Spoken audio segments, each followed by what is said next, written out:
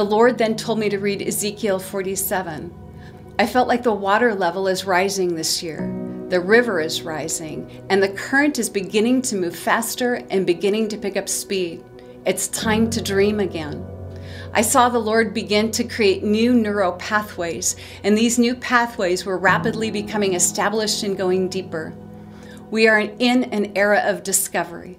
Let the Lord inspire it and define it. I felt like the Lord said, in just a little while you will look around and you will see that the landscape has changed and you are in a new place and in a new season.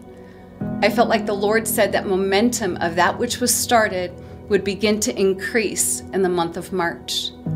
I also felt like we are soon entering into a building season. Hope is rising. The kingdom of heaven is at hand. Step into the new thing. Say yes to his invitation for more of him. He has created you to thrive, not to survive. He is in you and you are in him. It's a good time to be alive. You are loved. You have the fullness of his love. You are delighted in. You have the fullness of his delight. You are rejoiced over. You have the fullness of his pleasure. Hope is rising.